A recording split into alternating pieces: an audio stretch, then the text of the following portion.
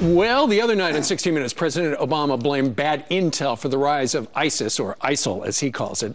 And this morning we know now perhaps it actually could have been no intel at all because the president missed a lot of his meetings. South Carolina Senator Lindsey Graham, also on the Senate Armed Services Committee, joins us here today to react.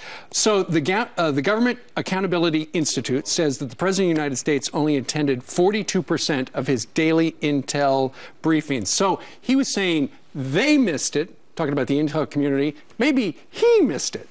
Well, does he have a television at the White House?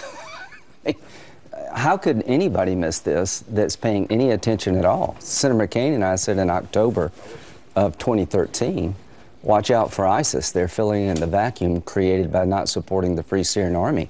Let's have a hearing when we get back in session. Call the intel people in and say, okay, who's to blame here? Did you fail to tell our president about the rise of ISIL? Did you tell him anything about the degrading of the Iraqi army? The one thing that really ticks me off here is the surprise we have about the inability of the Iraqi army to take the fight to ISIL. If you'd followed anything at all after we'd left no troops behind, Maliki gutted the Iraqi army of any leadership. It wasn't a surprise if you're paying any attention to what's going on in Iraq. Well, here's Jen Psaki. She was just on with us a short time ago on the president getting his intelligence briefings.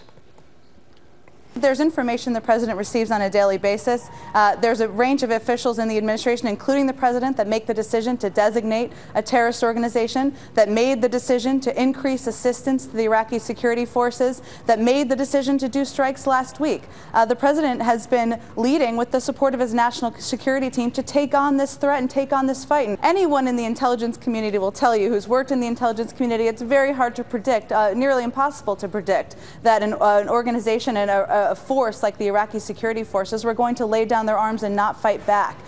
Is it predicting when you've had information coming at you from a number of different sources? It was all predictable. 3 years ago, Senator McCain and I said that if you don't help the Free Syrian Army when they had Assad on the ropes, you're missing a great opportunity. And Russia went all in, Hezbollah went all in to help Assad. We abandoned the Free Syrian Army, and this vacuum created has been filled by ISIL and other terrorist organizations. When we left no troops behind in Iraq, they went back to their sectarian corners. Maliki purged the army of all the people we trained and put his cronies in. And let me tell you this, Mr. President, if you do a deal with Iran like you're proposing, where they have an enrichment capability, it's going to result in the North Korean outcome where one day they'll get a nuclear weapon. Mr. President, you need to talk to somebody about Libya. Libya is a complete failed state now. Sure. It's going to affect Egypt and Africa. You know, and Egypt's already taken action. It all comes down to this. During the president's re-election campaign, he said, you know, bin Laden's gone and, you know, for the most part, we killed off all of al-Qaeda. Right. None of that was true. Bin Laden was dead, but al-Qaeda on the run? Not really. And for Jen Psaki to parse words about, well, that's an affiliate, blah, blah, blah. Ayman al-Zawahiri said, hey, you, my best men, go to Syria and go do this stuff. Well, that's core al-Qaeda. All I can say, Mr. President, you will never destroy ISIL without boots on the ground. And you're not going to get an Arab army to go into Syria and defeat ISIL without substantial American help.